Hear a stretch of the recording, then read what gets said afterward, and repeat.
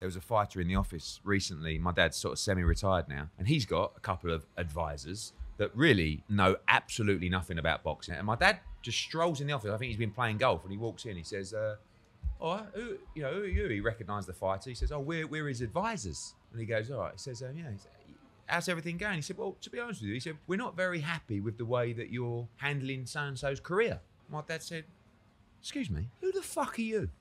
You know, and they're like, "Sorry?" He said, "What do you do?" He said, "Well, what do you mean?" He said, "We're his advisors." I said, "On what?" He said, "On what basis?" Like, and I'm sitting there going, "Oh no," you know, he doesn't care. Like he's 70 odd years old. He's just like, he said, "He said, if you don't like it, you can fuck off out the office now." He said, "You're a joke. You're a joke. You know nothing about boxing. You don't even deserve this. But this is what you deal with every single day."